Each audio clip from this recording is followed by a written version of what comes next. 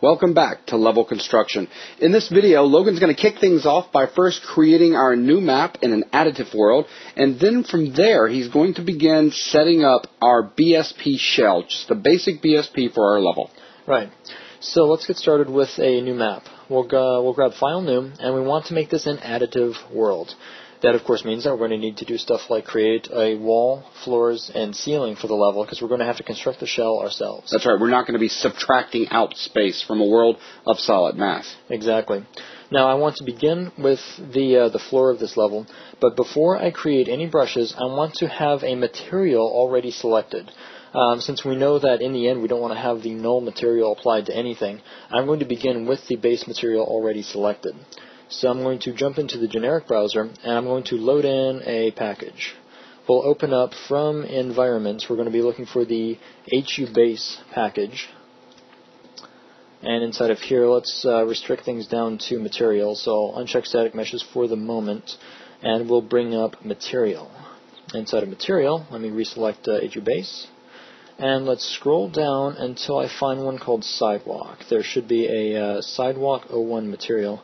As a matter of fact, let me temporarily switch over to Square Textured mode so that I can find this. And there it is. It's HU base BSP Sidewalk 01. That's the material that I'm going to apply to all of the walls for the BSP. Now with that selected, we can turn our attention back to the level. I'm going to move out here in the perspective view a little bit, and let's set up the builder brush to represent the floor of the level. So I'm going to bring up the properties for the builder brush so that I can give an X and Y dimension of 1024. And I'm going to set the Z dimension to 32. All of the walls and floors are going to have a thickness of 32. This will make it somewhat easier to work with. It's not an absolute necessary thing, it's just a good reference to start out with. We'll build that. I'll leave the brush aligned where it was in Z. If we scroll out, we can see that it's pretty much still centered on the world, which is fine. So with this brush now, we'll add this into the level. So I'll use the Control-A shortcut, and we have the floor base created. With that created, I can move the builder brush back out of the way. So let me just slide this back over, and I seem to have lock selection turned on, so we'll turn that off so we can move the builder brush back out of the way. So here's our additive brush. Now the next thing I want to do is I want to add all the little alcoves in this level. There's going to be a little indentation into the wall that's going to hold the elevator up on this top side. And there's also going to be a kind of little steam and generator room down on this side. It's going to have a little bit of lighting in it. So I want to get the floor laid out so that those cutout pieces actually have a place to go. I'm going to begin with the cutout that's down on the bottom. So what I'm going to do is simply duplicate the floor brush. I'll hold Alt and drag the brush down to the bottom. And then I'll jump into vertex editing mode. So we need to go into geometry mode, make sure that we're in vertex selection mode so that we can start sizing this down. I want the size in Y to be about half sized, and I also want to move this from world space and not local. So in world space, we'll drag this over about to the center. So I mean that's pretty much the center line. If you want to measure to make sure, of course, you can always zoom in and use the middle click to drag out a measuring line if you're unsure about the measurements. But there is 512, so this little outcropping is going to be about, or exactly half of the width of the room. So we'll edit those in. Now we'll drag these other vertices in somewhat about here. So I've got, I'm going by major grid lines here. I've got my grid set to, drag grid set to 16. And looking at the more prominent darker lines, I'm out about 2 major grid spaces out. That's just how I'm aligning these. I also want to take the outsides and drag them in just a little bit so we have a nice kind of rounded shape. Zoom in just a little bit to make sure that I'm on the major grid lines. So that's the outcropping on this side. Of course, we could build geometry if we want to get an instant visual result, but there's the little outcropping. Now I want the outcropping on the top side to extend off the edge a little bit, so that kind of goes all the way around.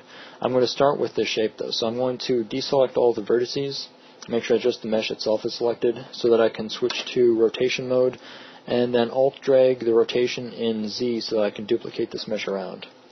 Notice I'm still in geometry mode. I left it on because I'm going to use it here for a different brush. I just made sure to deselect all vertices before I grab the brush for duplication.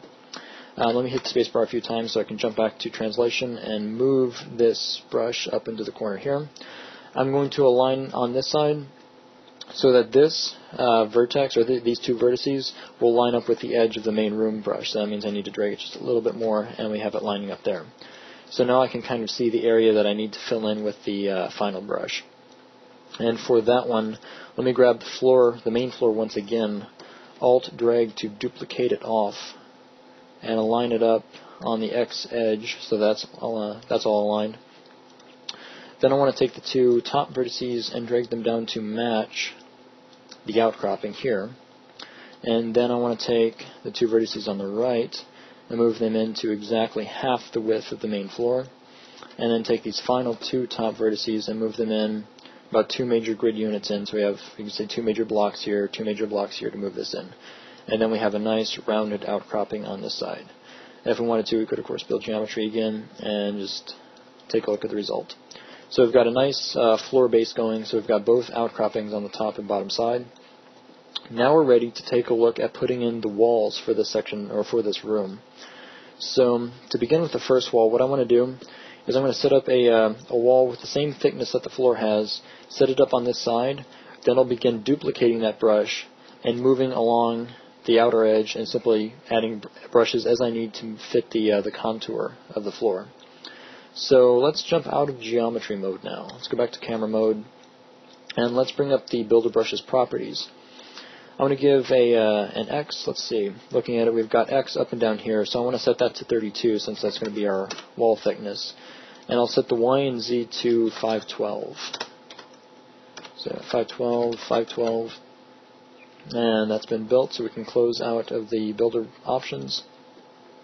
Let me make sure I deselect that other brush so that I can control drag and align this brush up into the corner here.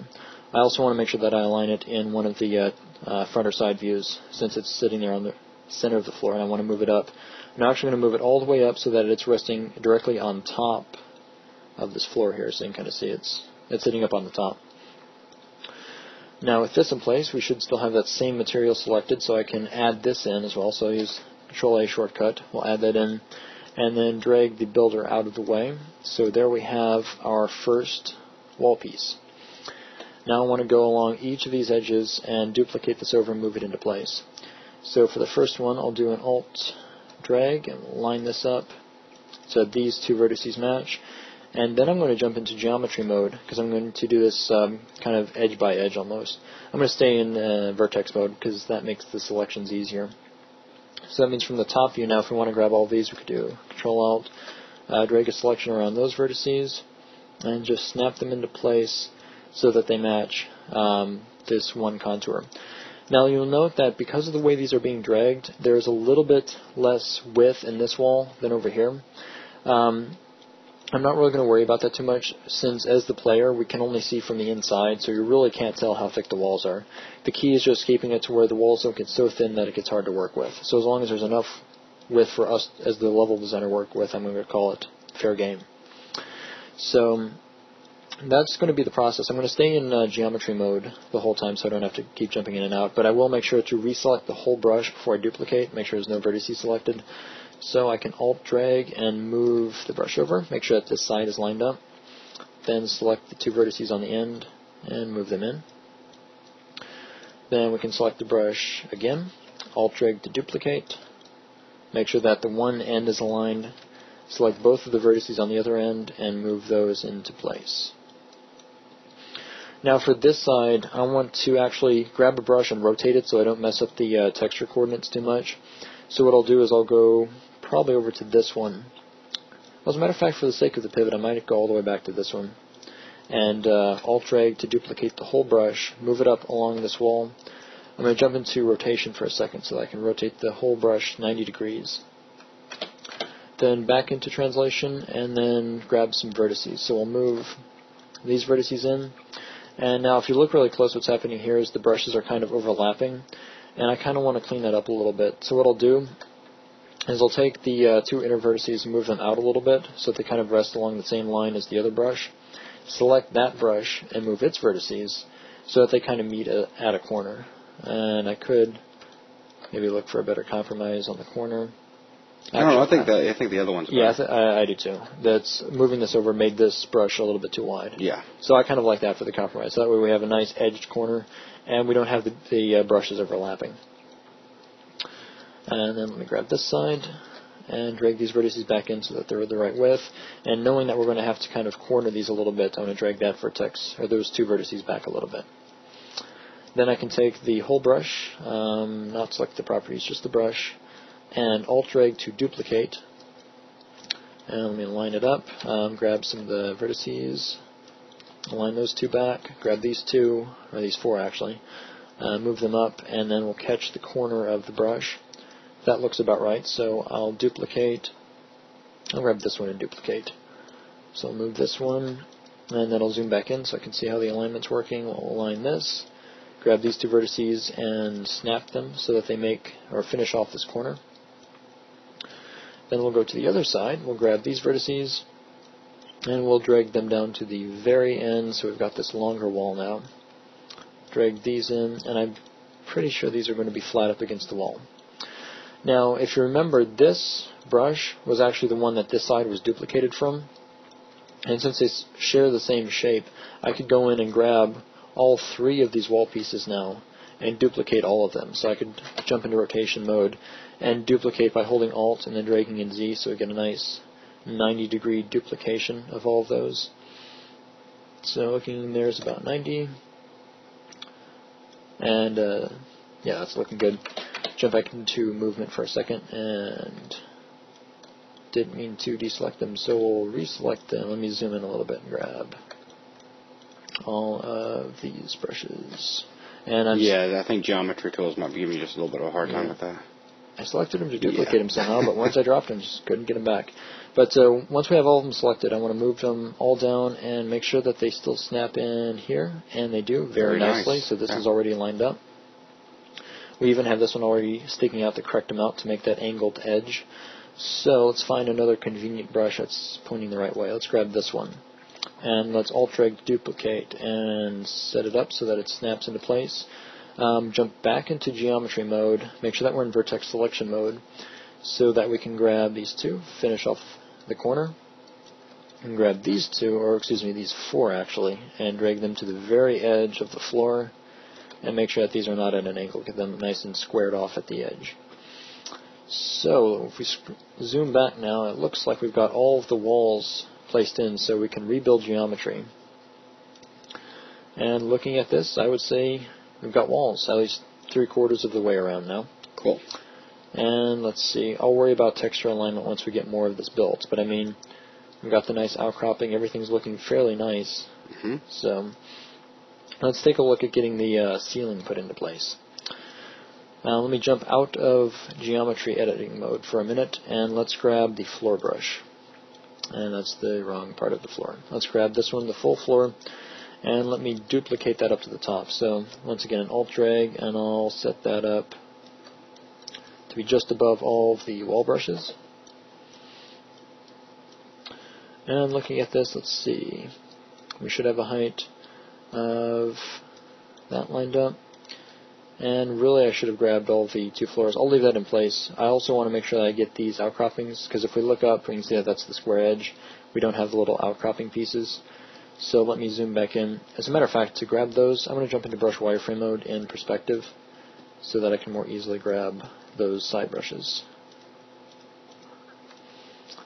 And there's the final one. There's all three. And I'm going to duplicate those as well. So we'll Alt-drag those up to the top and align them the same.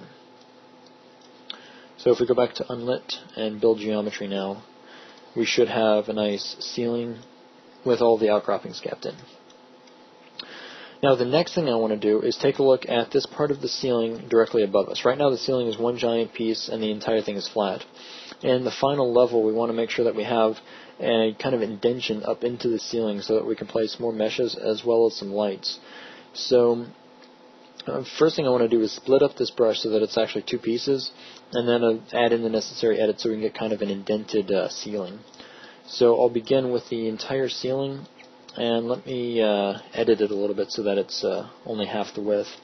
So I'll jump back into geometry editing mode so that I can select two of the vertices on one side and drag them in so that the width is half of its original, so now we're at the exact half of the floor. Because then I can select the entire brush and then Alt-drag to duplicate, and now we have two different ceiling pieces. So there is, let me rebuild geometry so we can see about how much space those are taking up. So we've got two separate pieces now. Now what I want to do is to make an extrusion into this brush. So that way we'll have some volume that we can add right up above it. So what I'll do is I'll jump into face selection or polygon selection mode, select the top face, and then I need to bring up the modifier window so that I can go to extrude. And then with extrude selected, let me get a view in the front or side, as I'm looking for this major grid line that's right above.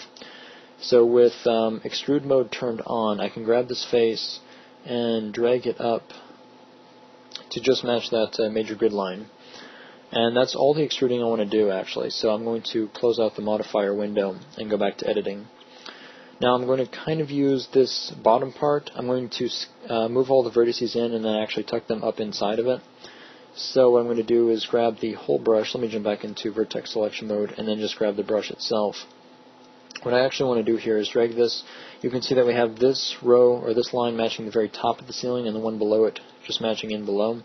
What I'm going to do is move it down about 32 units, so we actually have these set in below.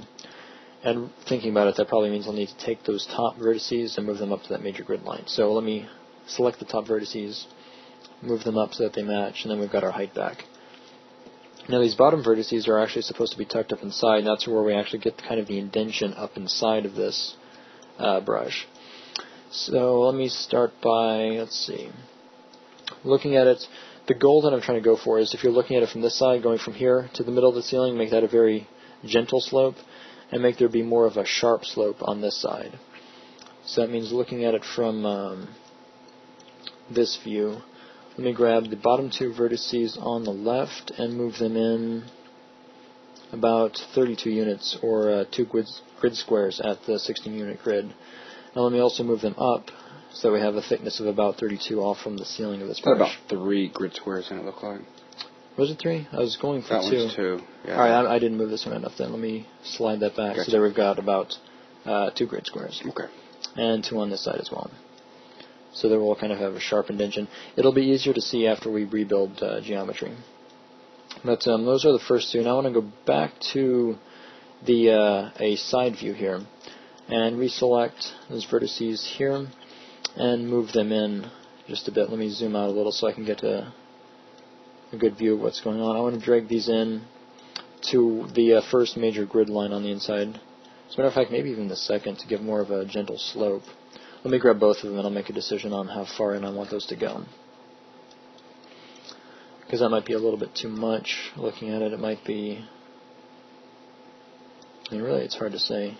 That might look good there. Let's do a rebuild. Yeah, let me build geometry and see what it's looking like with these. Let's move that out of the way. Maybe even... oh, I see what happened. I actually did the edits in the opposite order. Remember how I said I wanted a gentle slope on that side? Mm-hmm. It's a very sharp slope. Gotcha. So let me swap these around. I had the 2 views swapped. What I would rather have happen is have the side view be 32 units off the edge. So 2 grid squares there. And 2 grid squares here. Then drop down below. And below, let's grab the first major grid line in. So 2 vertices, move in. 2 vertices, move in. There, I think that's looking better. If we rebuild geometry now, we've got a nice gentle slope going in this direction, and then a more sharp slope coming in from the inside. Gotcha. But if we look really close, and if I deselect the brush for a second, you'll notice that up here on the top we've kind of got this edge, and that's because our brush on the outside starts on the very outside edge and moves in. To fix this, what we could do is just take the whole brush and slide all of the vertices in on the edge. Since we can't really see outside of it, that does mean that this will kind of rest on the very edge of the wall instead of on the outer side, but we can't see that from the inside anyway. So without adding unnecessary detail to this brush, we can just take the sides and drag them in so that they rest on the inside of the walls instead of the outside. And if we rebuild now, and let me actually jump out of geometry mode back to camera mode, now I've got a nice smooth transition off of all of the walls. So that makes a nice indentation up into the ceiling. And with that, I think that's the geometry for this room, and we can turn our attention into filling out the second room on the other side. For that room, let me see what piece I want to start out with. If I want to grab a floor or a wall first.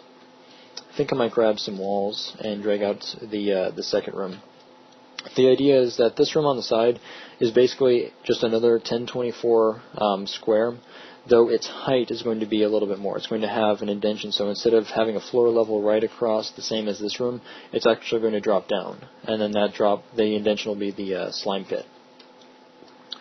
Now to begin with, I think I'll start with a wall. I'll grab this original wall brush that we had to begin with, and I'll simply duplicate the whole thing. So let me alt drag this off to the side.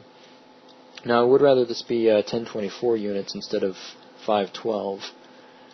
So I'm just pausing for a second to decide on if it would be wise to make a completely new brush, because then I could see how it's all lining up. Because without the major grid units to show... Yeah, let's just do a new builder brush. Or, oh wait, I got an idea. If we grab the floor we know is 1024. True. If I duplicate this guy off first, then we'll know how much to duplicate the wall.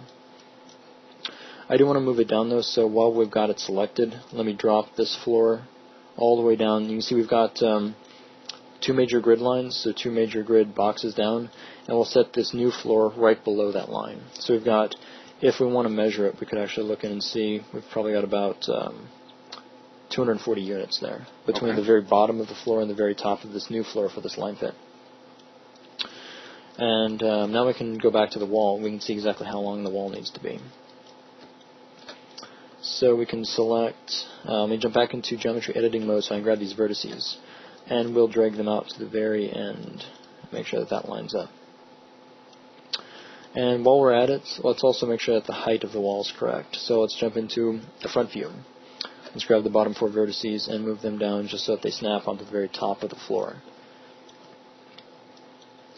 So that looks like one wall. It's looking good as far as dimensions there, so let me duplicate it to the other side. Drag this over.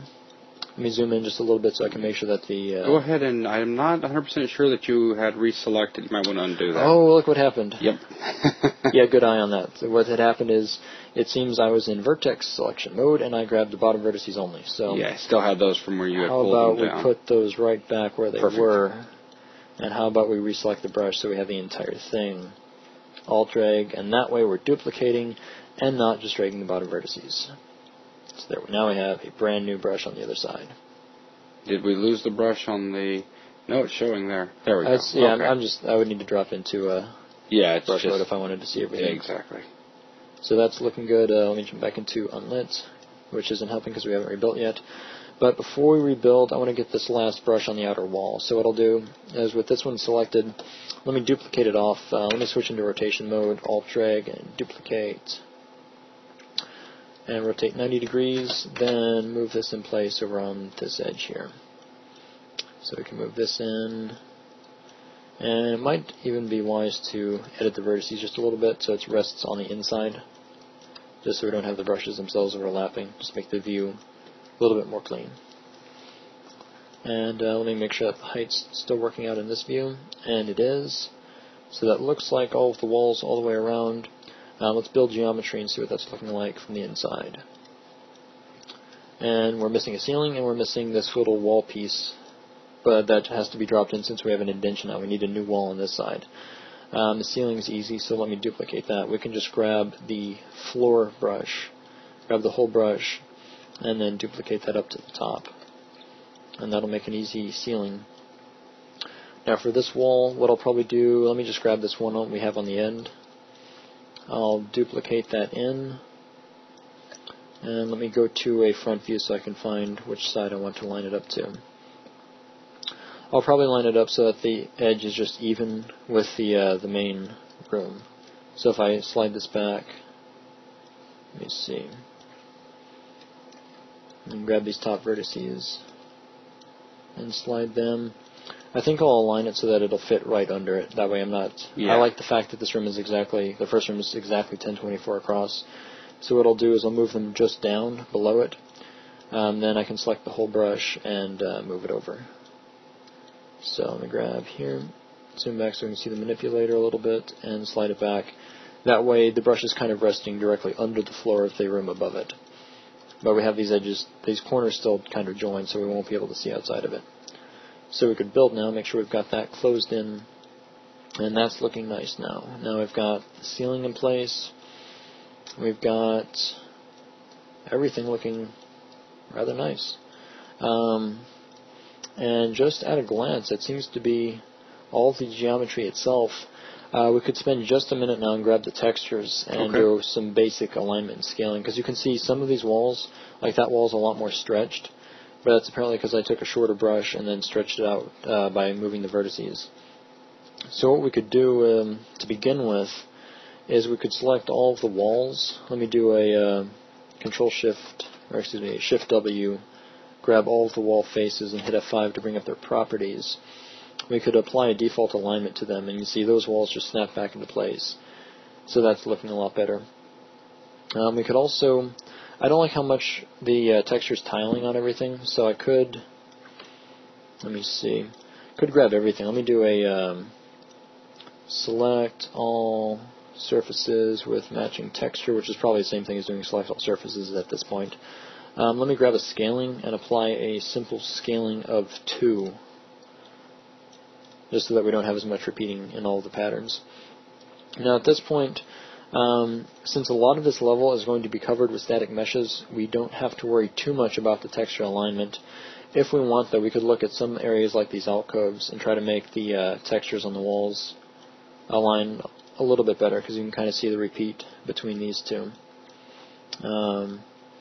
So we could grab, let's start with this one and just start moving it a little bit in U to see if we can get this to kind of match a little bit better. That makes it look nicer horizontally, but now there's no joining point at the top. At this point, it really is just a matter of personal preference to try to find what seems to work best for your own level. Or we could even grab this face and try to shift it so that it's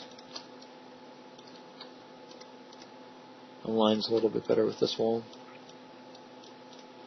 So I'm looking at it, I've kind of got to get some kind of dark spot to match up on that side if I want the texture to really look like it's matched. That matches that dark area, but then that repeats. And really, I'm not going to spend too much time on this, because in the end we'll have an elevator back here, so it won't be as easy to see. Sure. But